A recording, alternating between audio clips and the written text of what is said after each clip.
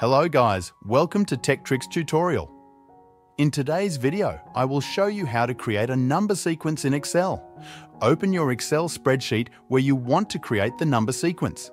Click on the cell where you want your sequence to begin. Let's say you start in cell A1. Type the first number of your sequence. For example, type 1 in cell A1. Click on the cell directly below your starting number. For example, click on cell A2. Type the second number of your sequence. If you are increasing by 1, type 2 in cell A2. Click on cell A1 and shift-click on cell A2 to select both cells. Look for the small square at the bottom right corner of the selected cells. This is called the fill handle. Click and hold the fill handle, then drag it down the column. As you drag, you will see a tooltip showing the numbers being generated. Release the mouse button when you reach the end of your desired sequence. And that's it.